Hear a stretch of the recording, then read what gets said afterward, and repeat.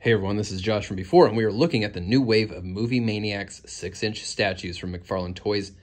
This is Sloth from the Goonies, and in a nice piece of corporate synergy, he's wearing a Superman shirt.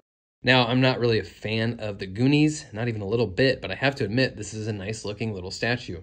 The pose is dynamic, the details are well sculpted, and it has enough paint on it to make those details shine. He's got the best base out of all the Maniacs from this wave.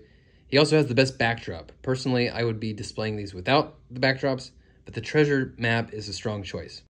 These Movie Maniac statues come with a trading card and a bonus mystery item. There's also a stand for the card. The cards are numbered. Mine says 0, but yours will have a real number, presumably. The mystery item here is a mini movie poster, which is a pretty fun little bonus item, but it is folded and creased to help. But like I said, this will be up to you whether you need this guy or not. Look for this wave of Movie Maniacs to start hitting stores and online retailers this summer.